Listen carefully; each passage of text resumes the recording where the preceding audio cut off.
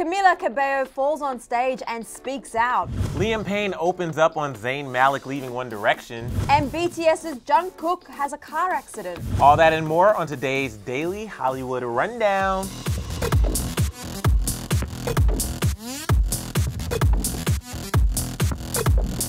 What is up, you guys? Welcome to today's episode of the Daily Hollywood Rundown. I'm Sussan Morad. Happy Monday. I'm Emile Jr. And it is Monday, which means it's time for the Monday DHR. The Monday DHR. The Monday DHR. Hey. Okay, guys, but while you're here, I saw a comment. And somebody was like, I hate that you guys tell us every episode to subscribe and click the bell. And I was like, first of all, calm down, because it's literally like 5-10 seconds of the show max. It's not that big of a deal. To that person, hope you already have done it, but subscribe and click that bell so you don't miss a single thing, and leave a comment in the comment section below. No, I know that some people get annoyed with it, but you never know who's watching it, and there could be a new person watching, and we want to make sure they know to subscribe so you don't miss a single thing. Don't be selfish. Exactly. Was that your subscriber voice that you put on? Yeah, and I mean, for Emile to do that, I think you should subscribe if you haven't subscribed before. Right. But I guess we should just get into the show because we have a lot of tea to discuss. Starting with, is it Demi Lovato? Yeah, Demi Lovato's first interview in a while. Demi Lovato is back, and boy, did she have a lot to say in her first big interview since being hospitalized for an apparent overdose last year. But before we get into it, can we just take a moment and appreciate that one of the best in the business is not only back after one heck of a year, but most importantly, healthy at the Teen Vogue Summit in Los Angeles this weekend. It was so great to see our girl Demi in action and dropping some much needed truth about how we treat ourselves. Demi addressed her hospitalization, which took place in July of last year. A quick refresher, Demi was rushed to the hospital after what appeared to be an overdose. Previously, she had revealed to her fans through her song Sober that she had relapsed in her ongoing struggle with substance abuse.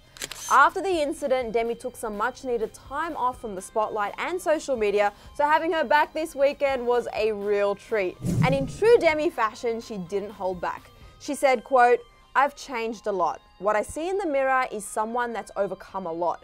I've been through a lot, and I genuinely see a fighter. I don't see a championship winner, but I see a fighter and someone who is going to continue to fight no matter what is thrown in their way." But the biggest revelation is that Demi wouldn't change a thing that happened to her over the last year, despite the setbacks. Demi said, quote, "I'm so tired of pretending like I'm not human. That's one thing that I won't do anymore. I would never regret anything. I love the person that I am today." Demi also opened up about embracing her body the way that it is naturally, and changing the way she thinks about her body has made a huge difference in how she sees herself. Yes, Demi, we love that. But fans at the summit, and truthfully us too, wanted to know when Demi will get back to singing and releasing new music, and this is what Demi shared. I am so cautious this time around of jumping back into things. I've really decided to take my time with things. So when the time is right to release new music, I will put it out there, and nobody is more anxious than you guys, than me. Like, I am dying to release new music. Demi went on to say, "There's a reason why it's taking longer, and that's only because I'm trying to perfect that music for you guys." She also talked about getting back into acting too, which she said she never thought she would say, as she had body image issues and was afraid to get back on camera for the longest time. We are so excited for all of Demi's projects in the works and are thrilled to see her in such a great place. It's so crazy to think back that it was only a year ago that Demi was in such a different place, and the changes that she's made in her life, I am so happy for her, and it is just so great to see that she's doing things at her own pace and really just listening to herself, listening to her body, and really just taking each day as it comes, and we just keep seeing her get better and better and stronger, and I'm so here for it. Those low, dark moments can obviously be hard to deal with, but sometimes it's in those moments where you really are able to find yourself and figure out what you need to do for yourself. So I'm glad that Demi's speaking out. I'm glad that she's being so vocal and like really focusing on her, and can't wait to see what's next. So we have to talk about Payne this morning for two different reasons. One is for some pictures that are out there now that are hot. And then the second is for what he has to say about Zayn Malik leaving One Direction. But funny enough, the two are related. So let's start with these photos and where they came from. Liam is on the cover of GQ Hype, and the cover says Liam Payne, the full package. On Therapy, his new album and One Direction's Darkest Days. Now, before we get into what he talks about in the cover story, we were shook by the pictures. He shared some of the photos on his Instagram, which are also part of his partnership with Hugo Boss. But we have to talk about what he had to say about One Direction and Zayn. When speaking about One Direction as a whole, the interviewer asked if there were still grudges between the members, and Liam said, "Definitely in some part, yeah. We had our differences throughout the whole experience with some things. I still think about some stuff that was said and done that now I would do differently, but then that's all part of growing up. Everyone has stuff they've said at parties they wish they hadn't, but for us, the difference was that it was all happening in front of the world. Now we are older, for me certainly there are things that I am just not as bothered about." So we completely get where Liam's coming from with that, but when he talked about Zayn, he said, "I think with Zayn's particular exit and the way he chose to go, we haven't really heard from him since he left. He didn't even say goodbye. If I'm being honest, it was a really sordid scenario from our side, certainly a bit strange. It's difficult." But he did also say earlier in the interview with Zayn that he was the best singer in the group and he did want to reach out to him, but it, quote, "got to a point with me where I wouldn't know where to begin with Zayn. I hope he has good people around him, but I don't at this stage think it's anything the rest of us can solve." So you remember Zayn has been very open in the past and even in the present about his anxiety and his not being able to perform on stage and all that stuff, and I think he really goes in depth, Liam, in this article talking about those and how it can be difficult to navigate like how to help someone when they don't really know how to help themselves quite yet. Yeah. I don't think there's any drama or anything when it comes to this. There's been a lot of articles and people talking about this today, but it is unfortunate the way he left, and I can understand when you've been in a group with somebody for so long, you just leave without, I would be hurt. It's a lot. And I do like, what I did like about this article and interview is that it didn't end with Liam just talking about like when Zayn left and it was like a difficult thing. He did then open up about how he felt about Zayn, how he understood about how difficult it would be dealing with like anxiety and also wishing that he could reach out to him, because had he not said those things, I feel like a lot of people would take this article in another direction. So I'm really glad that he did kind of cover the field in everything that he had to say, and I guess we can only hope that one day they can work things out. So Emile, unfortunately over the weekend, BTS's Jungkook was involved in a car accident. Thankfully everybody's okay. On Saturday, Jungkook was involved in a car accident after his Mercedes-Benz crashed into a taxi in the Hanam district of Seoul, South Korea. Thank goodness no one was severely hurt, but according to E! News, both parties sustained minor bruises. Following the incident, Jungkook was allegedly questioned by the police, where he admitted that he caused the accident. His management company, Big Hit Entertainment, also released a statement. The statement said, quote, "Both the victim and Jungkook did not sustain any major injuries. The scene of the accident was resolved and police questioning was completed according to the due process, and an amicable settlement was made with the victim afterwards. We once again apologize to the victim, and we also express apologies for causing concern to fans." While it's unclear how much money was involved in the settlement, according to the statement, Jungkook said that he was the one at fault and, quote, "admitted violating traffic laws." Luckily, the case has been considered minor because there was no human or property damage, and police confirmed to ABC News that alcohol was not a factor in the crash. And of course, ARMY was very concerned for Jungkook. After news of the accident was released, fans on Twitter began sending their well wishes to the BTS member. The hashtag Jungkook We Love You was flooded with messages from fans, and they appreciated that he owned up to making a mistake.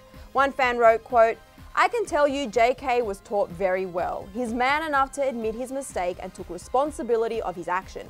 Please be careful next time, Cookie. Jungkook, we love you." Another said, quote, "A true man accepts his mistake and knows how to apologize. We're glad you're okay, Jungkook. We love you." And this news surely didn't overshadow BTS's big weekend at the Europe Music Awards. They were nominated for 3 awards and took home 2.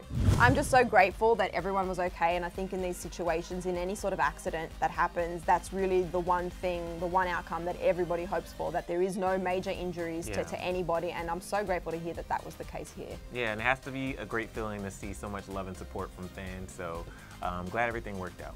Okay, so this one one is a wild one. Camila Cabello fell on stage and she has some things to say. So we all know that when you're having fun and the adrenaline is rushing, you sometimes aren't processing what is going on fast enough. Well, when you're an artist on stage performing, you may not fully process how you feel until later, and that's the case for Camila Cabello. So apparently Camila had an epic fall while performing for Apple Music's New Music Daily series on Saturday in LA. Now pay close attention to what we're about to show you because Camila had a huge fall. So did you guys catch that? Wait, you didn't see it?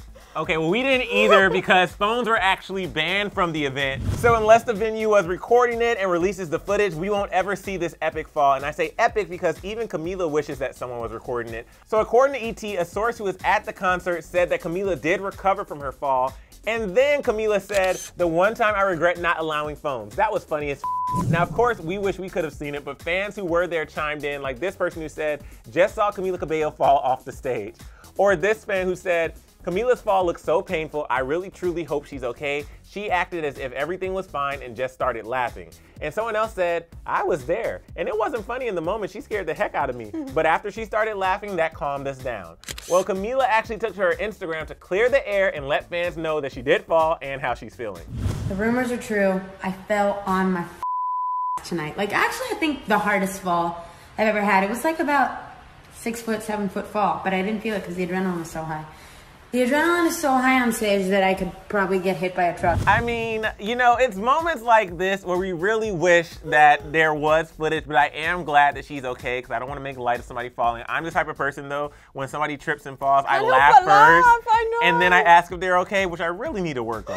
Yeah, well, I need to make sure next time if I fall around you that I would be so offended. Oh, if no, you're I'll like, be laughing so hard. But it's one of those things, like, I was trying to find footage of it on Twitter to see if there was something that surfaced. Yeah. And I was seeing other videos, old videos, and you can't help but laugh. And there was even one of Sean when he fell off stage, and another time Camila fell like down the stairs. Yeah. But thankfully they're okay, and I love the fact that she saw fun in it and thought, oh, the one time you want people to capture you falling because it would have been a great memeable moment, but who knows, some footage might emerge. All right, guys, well, it's time for the final rundown. 1.5 minutes on the clock. Harry Styles has unveiled all the details of his new album.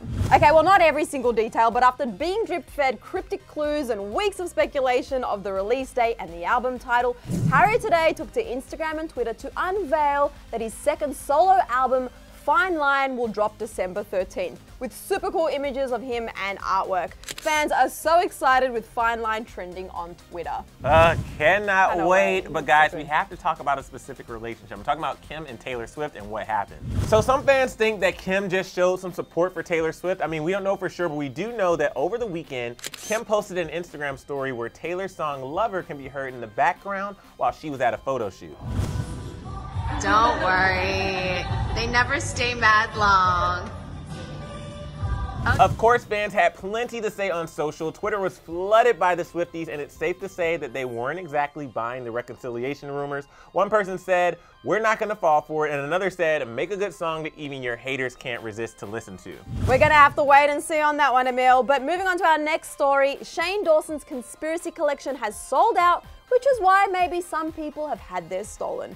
Shane and Jeffrey literally broke the internet on November the 1st when they unveiled their highly anticipated conspiracy collection. It didn't take long for Shane to share the news that the entire collection had sold out and how overwhelmed Shane was about all the love and support. And while the collection has sold out, it looks like some people have taken to other methods to try to get their hands on some. Shane shared this to his Instagram story, saying for some reason lots of the PR boxes haven't been delivered and he thinks that some are being stolen on doorsteps or something. Not sure what's going on, but Jeffrey's team is on the case. Yes, It indeed. is never okay to steal, even if you want to get your hands on the conspiracy collection. And make sure you check out Clevver Styles' video. We had the actual collection here in the studio on Friday, I think it was. And so there's a really cool video, so make sure you check it out. All right, guys, that is a wrap on today's episode of DHR. But before we go, I want to know, did you actually see Camila fall? Were you in the audience? Let us know in the comment section below. Yeah, and also I want to know, are you excited about Harry's new music? And also, are you excited to see Demi Lovato just killing it and in such a great place right now. Yes, let us know in the comment section below. Make sure you watch Clevver Styles' video. And guys, we'll be back here tomorrow. Adios. Hold on though, before you go anywhere, did you catch the weekend Celebrity Lowdown edition? It's right here and it's a really good one. I did, I was there. Have you ever looked at the houses in the hills over here? I was just noticing. But also, click that subscribe button, guys. Did you click it?